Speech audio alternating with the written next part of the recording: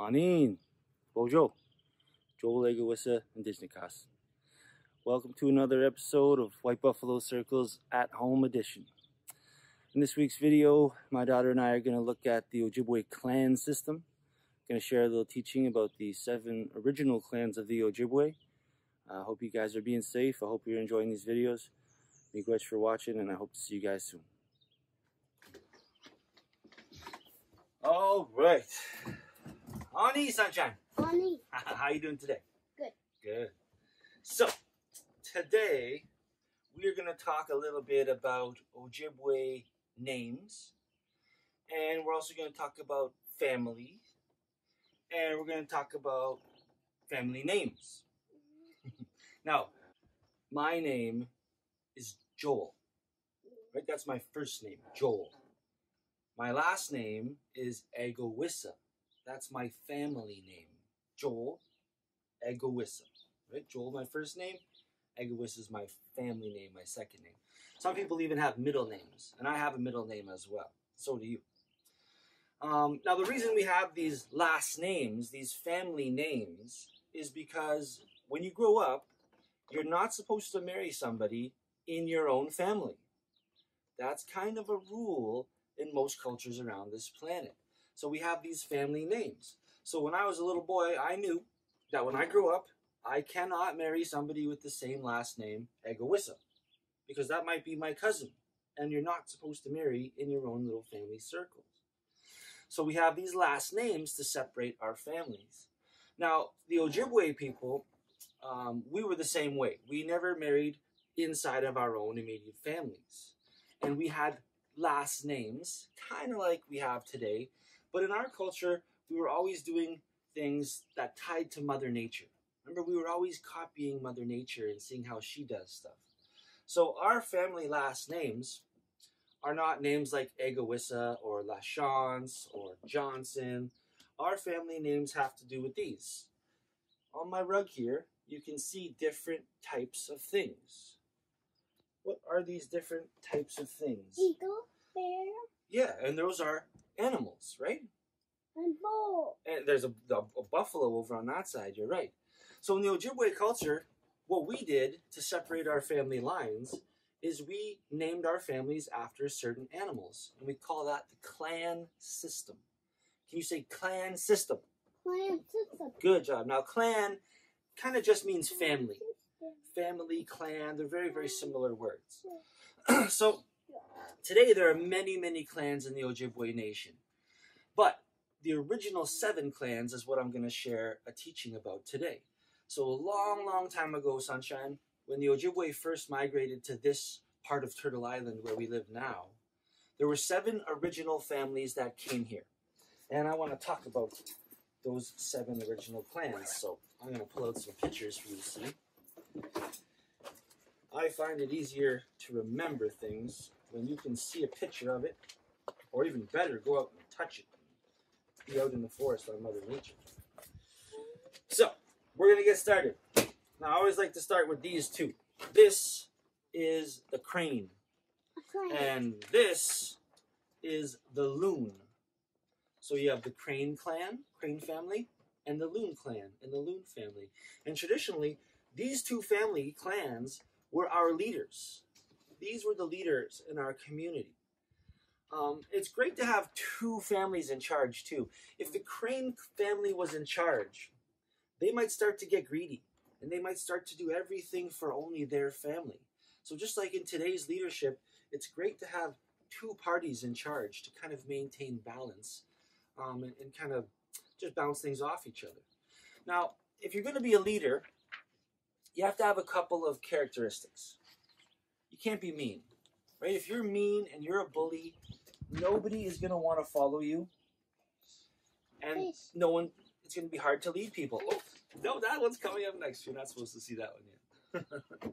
So sometimes what would happen is the crane family and the loon family, they would both have great ideas. The crane family has this fantastic idea, and they think they should use their idea. But the loon family, they have a great idea too. And the families are kind of arguing about whose idea was better. Now, if that ever happened, they would go to a member of this family. And you said it. What's that?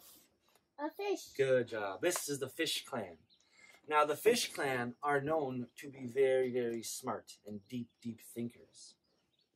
So they would come to the Fish Clan and they'd say, or the Fish Clan would take the two different ideas and they would think about it for a while and they would come back to the community and say, I think we should go with the Crane Clan's idea. And they would give a really good reason and the community would respect that reason. So the Crane and the Loon were our leaders in our community. And again, if you want to be a leader, you can't be a bully, you got to be nice, but you also have to have a good voice. The leader has to get up in front of the whole classroom, in front of the whole school, in front of the community, and they have to have a clear, strong voice.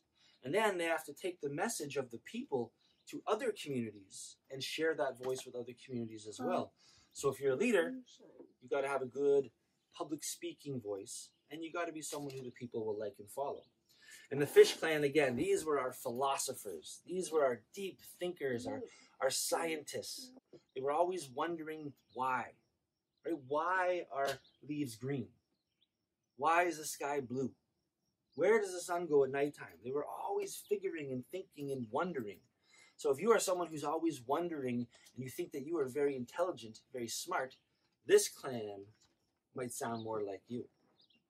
Now, when I was growing up, I did not know what clan that I was. My family had lost the clan. And I always used to think I might be Crane. Because I've always been a good public speaker. And I love that bird. He always comes and visits me on the golf course. So I used to think I was Crane Clan. But recently, we found out that I am Beaver Clan. I am a Mick. A Mick Dodem is how we say that in Ojibwe. So today I know my clan is Beaver. But when I was growing up and I didn't know, I thought it might have been Crane. So I kind of like that one too. So far we got Crane, Loon, and Fish. What is this one? Bear. This is the Bear Clan. Good.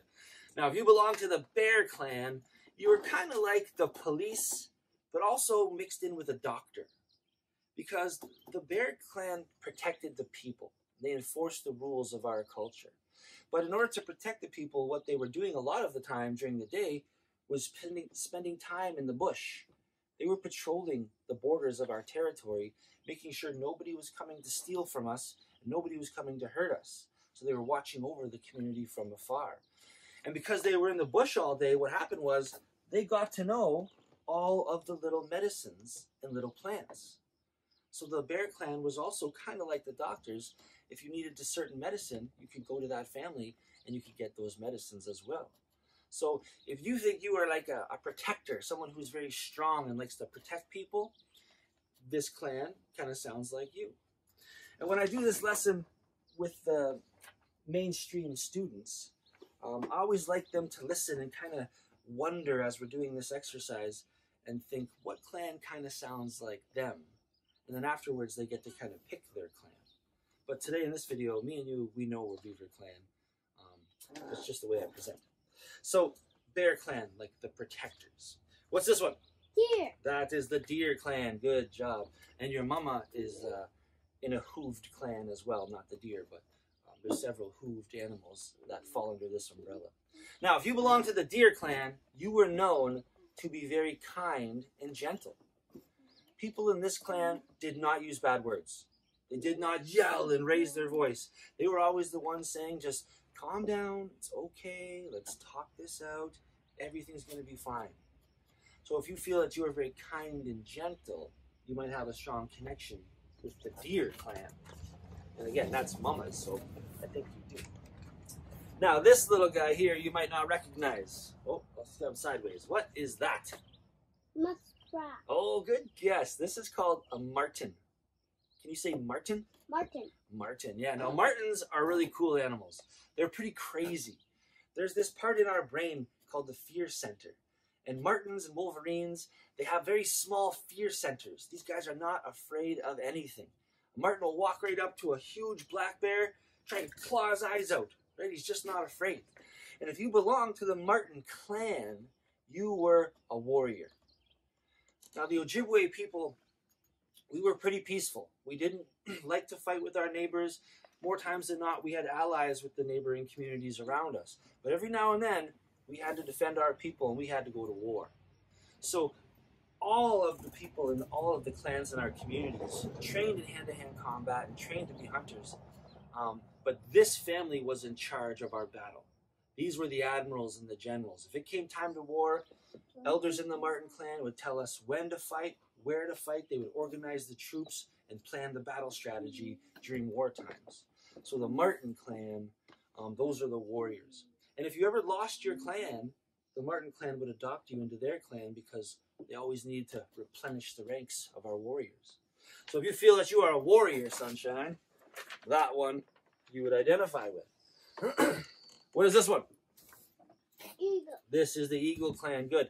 Now the Eagle clan, these were our spiritual leaders. These guys would lead the ceremonies. If somebody passed away, these guys would lead the funeral ceremony. If somebody was getting married, someone from this family would lead the marriage ceremony. So these guys were very spiritual, carried many of the sacred items and teachings, and had a strong relationship with the spirit world and the Creator. So if you feel that you have a very strong spiritual connection, the Eagle clan might be something that you connect with as well. So let's say really quick one more time, Sunshine. Let's say crane, Crane. loon, Loon. Fish. fish, Bear. bear, deer, martin, Eagle. eagle. Good job. Those are the original 7 clans of the Ojibwe. And again, today there's a lot more clans than just this. Like me, the beaver, I fall under those small pod creatures under the umbrella of the Martin clan. And there's elk and moose clan as well under the hooved creatures. And the bear clan, it got so big at one point, that family had gotten so big, they actually broke the bear clan into parts of the bear. So there was the bear paw clan and the bear skull clan and the different parts of the bear because that family had gotten so big. So, and again, when I was growing up, I didn't know any of this stuff. And I always, when I first started learning, when I was a teenager, I thought maybe I'm Crane clan. And my dad searched his whole life trying to find our family clan. And he died before we found it. And it was actually Mama that found my family name on a clan system chart on the island. And it was under the Beaver clan. So today I can tell people, Ani Bojo, Joel Egoisha, Dijnikas, Atikimek Shing and Ishnabek Don Jaba, and Amik Dodem. That is my family clan. And when we introduce ourselves, we like to do that in the language. So, hope you guys enjoyed that lesson. Bamapi, everybody. Take care. Stay safe. And we'll see you next video. Thank you. All right. So, that's my little lesson on the Ojibwe clan system and the 7 original clans. It was a really big deal in my life finding my clan. So many First Nations families have lost their clan through the residential school systems and the historical trauma that's happened here in Canada. And when I introduced myself, Amik Dodem, in that circle today, it's like a missing piece that I found for my family. So identity is a huge thing. It's a big part of my job, and having that family clan back in my family is huge for me. So, miigwech for watching, everybody. I hope you're being safe. Bamapi.